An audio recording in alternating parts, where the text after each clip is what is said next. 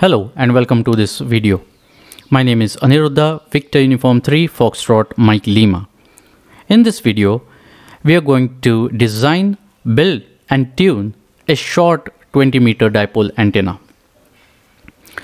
For designing purpose, I'm using mmana-gal basic software. I've opened up the software. Here we'll write the name of the antenna, short 20 meter. You can put any name here. The center frequency that I want is 14.150, so I'm going to leave this frequency as it is.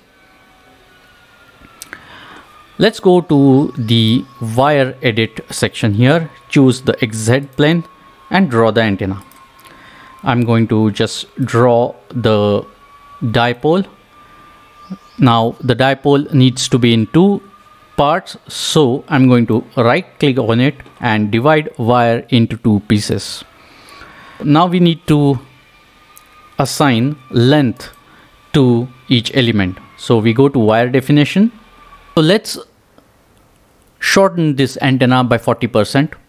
Let's make it 6 meters, 3 meters on each side. Each element length would be 3 meters. So I'm just going to put 3 meters over here because I had selected one of the elements and press OK. So this is done. Now I select the other element, right click and wire definition and make that 3 meters as well. So this becomes our dipole. We press OK, and if we go to view, we can see the dipole. Now we require a feed point. So we can go to geometry and wire number 2 beginning, enter, and then we go and check. Here we can see the feed point. The circle represents the source. So this is the feed point. Now if you go and calculate at 14.15, let's select the material as aluminum pipe because that's what we are going to use, and press start. So here you can see that the SWR is 431, which is very high. This is true because we have physically shortened the length of the elements. We need to physically shorten the antenna, but the electrical length has to be the same as the regular dipole. So in this case, for each element, we have shortened by 2 meters. Now we need to add the impedance of those 2 meters in the form of an inductor or loading coil to keep the electrical length same. So to do that, we can go to geometry and then we can add wire 1 center and wire 2 center. So click use loads. So if you go to the view, here you can see that we have centrally loaded both the elements with the loading coil. Cross represents a load. Now we need to assign a value to this load. We go to the geometry and then here you can enter the value of the load. Now we don't know how much to load. So let's try with 5 microhenry on both ends and calculate. If I press start, here you can see that the SWR has gone down. The resistance has increased to 31. So we aim to have this close to 50, right? And the SWR close to 1 as much as possible. Now let's go and increase it to 6 and check what happens.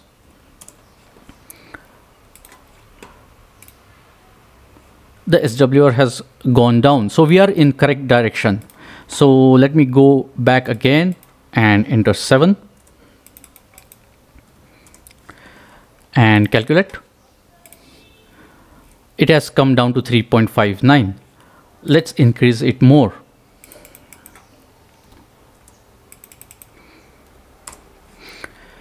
Now if you go and press start, the SWR has gone higher.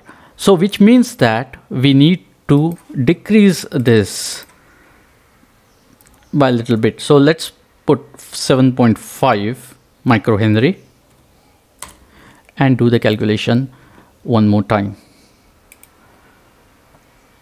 Now you see the SWR has gone down to 1.53. Now it has come into an acceptable range. But let's go and check in plots where is the antenna resonant. So if I press resonance here, it is resonant at 14.079. So it is resonant at a lower frequency than what we want, which means that the antenna element lengths need to be shortened a little bit. And here's what we are going to do. In real life, we are going to have telescopic elements at the end so that we can tune the antenna correctly. Now, we need to decrease the length of the antenna element to get this point to 14.15. But by how much? We don't know that. So this software offers a tool which can automate that for you. So remember 14.079, it's resonant at 14.079. We enter that value here, 14.079. Okay, and then go to the scaling tool here and enter the new value as 14.15. So it gives you a multiplication factor which will be applied to the elements automatically. So here you see the antenna element lengths have decreased from 3 meters to 2.98 meters. And now we change this back again to 14.15 and go to the calculate and press start. Now the SWR has further reduced to 1.3. Let's check the plots one more time. And it is close to what we are looking for, 14.124. We can further reduce the antenna element length by a little bit, and we are sure that this resonant point will shift to 14.15. So what we have achieved here is that we got the approximate length of the antenna elements that we should build. We also got the value of the loading coil that we need to build. And at the height of, let's say, 5.5 meters, we are getting SWR of 1.3. So we have got a good starting point. And then in real life, we can adjust the antenna element lengths with the help of those telescopic elements at the end and tune the antenna to perfection. Now, of course, there will be a difference in the real life values and the values shown in the software, but they will be very close to each other. Now the question is, how will we design a coil for 7.5 microhenry? For that, there is a tool here. If you go here and select coil, so we want a computation of number of turns, and we enter a value of 7.5 microhenry over here. Now, we are going to use a 2.5 square mm wire to make the loading coil, and we are going to use a 3/4 inch PVC pipe as a former. So the diameter of the coil will come out to be 3.1 centimeter. You can measure it. The diameter of the wire is 3 mm for 2.5 square mm wire, and the distance between the turns is 1 mm, right? So here you can see that it is telling us that for the former of 3/4 inch PVC pipe and 2.5 square mm of wire, if you wound 35 turns on it, you will get 7.5 microhenry worth of inductor. And it's also giving you information that the length of the coil will be around 14 centimeters. So this is how you design a loading coil. So with these things in mind, let's go ahead and see the building part of the antenna. The two main sections, the red one seen here and the blue one seen here, are aluminum pipes which are 1 inch in diameter. So let me just write it here, 1 inch dia aluminum pipe, and so same goes for this pipe as well, right? Okay, then this pipe gets attached to the loading coil. Now the loading coil is made up of a former of PVC pipe which is 3/4 inch in diameter. The 35 turns of 2.5 square mm wire will be used. The length of the coil will be close to 13 to 15 centimeters, but the length of the PVC former I've used is 20 centimeters because I didn't know how this inductive coil will behave. I kept a little bit of margin if I wanted to add more turns. So the total length of that PVC former, I've kept it as 20 centimeters. Now going ahead, this element which you see and this element which you see are again aluminum pipes, but they are 3/4 inch in diameter, which I've mentioned here. So same goes for this as well. So I'm talking about this pipe and this pipe. The length of those pipes is 48 centimeters. Then a telescopic element gets attached to these aluminum pipes, 3/4 inch aluminum pipes, and these are the telescopic elements on both sides. Now if the telescopic elements are completely opened, then they are 123 centimeters, but they are variable, so you can adjust them the way you like. When I built the antenna, I found out that I require about 75 centimeters on one end and 110 centimeters on the other end. But don't concentrate on these values because you may get different values. The point is that with the help of the available 123 centimeters of telescopic element, you can adjust and get the resonant point or a good SWR. Here is a choke. This is nothing but common mode current choke. I've made a video of how to make it. One of the cables get attached to one of the elements and the other gets attached to the other element.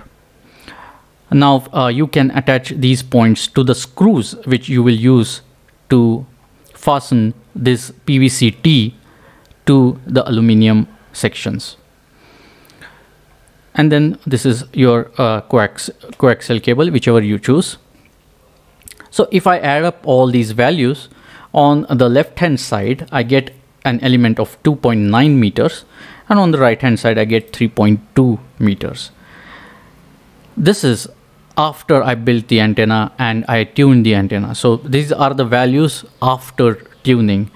So you can have different values, but the basic thing is that you have a 150 centimeter 1 inch dia sections of aluminum tube, then the loading coil which is 20 centimeter in length on a PVC former which is 3/4 inch, and then there is a 48 centimeter aluminum pipe which is 3/4 inch diameter, and then the telescopic elements get attached to it. So this is the basic construction of the antenna. I have used a tripod here as well, which I will show you in a minute. And this is how the antenna is designed. I will show you the pictures of the coil that I have made and some other pictures of the antennas as well. Here is a picture of the coil, two of them. The PVC pipe is 3/4 inch PVC pipe, and these are the 35 turns of 2.5 square wire. So you need 2 of them, and they will be attached to the center of the elements. Here you can see the feed point. This is the SO239 connector where I have attached the coaxial cable. This is the common mode current choke, and it gets attached to these 2 screws. One of the cable will go and attach to the this part of the screw, and the other will go and get attached to this screw here. So this is the feed point. This is the entire antenna. Here you can see, you can please ignore the VHF antenna that I have here, but this is how the antenna looks up in the air. If we look closely, then here you can see this is the PVC T where the feed point is formed. This is the 150 centimeter of 1 inch dia aluminum pipe. It gets attached to the loading coil using an adapter, and then there is this 48 centimeters of 3/4 inch diameter aluminum pipe, and then the telescopic element gets further attached to it. So this is the general construction. I will add a video clip showing all these details up close. This is a completely assembled antenna. It is attached to a tripod using a 10 feet PVC pipe. So the height of the feed point from the ground will be approximately 3 meters. Let's have a closer look.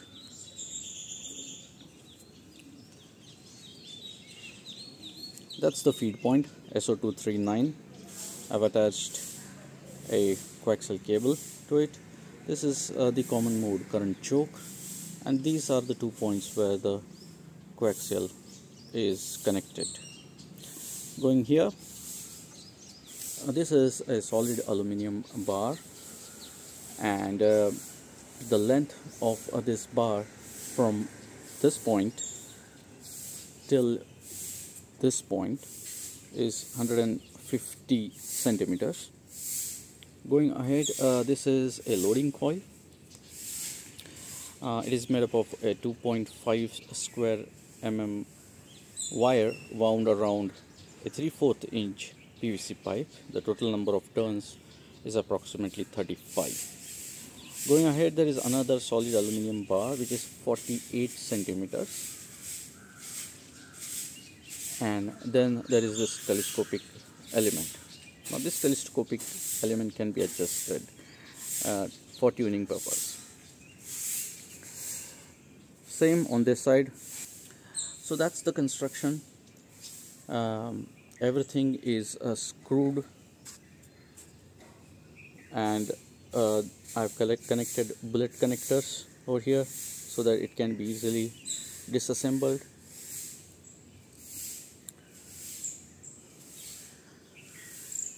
So I will put up the antenna and then we'll check the SWR. I've put up the antenna, and right now it is at 3 meters from the ground.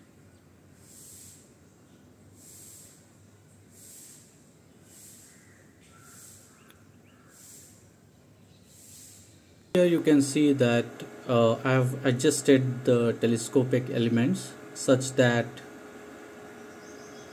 the SWR at 14.150 is 1.1.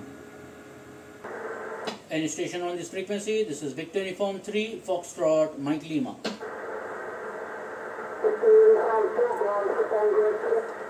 Good evening to you. This is Victor Uniform 3, Foxtrot, Mike Lima. Your signal report is a 5657. Uniform 2, a Golf Tango X-ray. This is Victor Uniform 3, Foxtrot, Mike Lima. Over.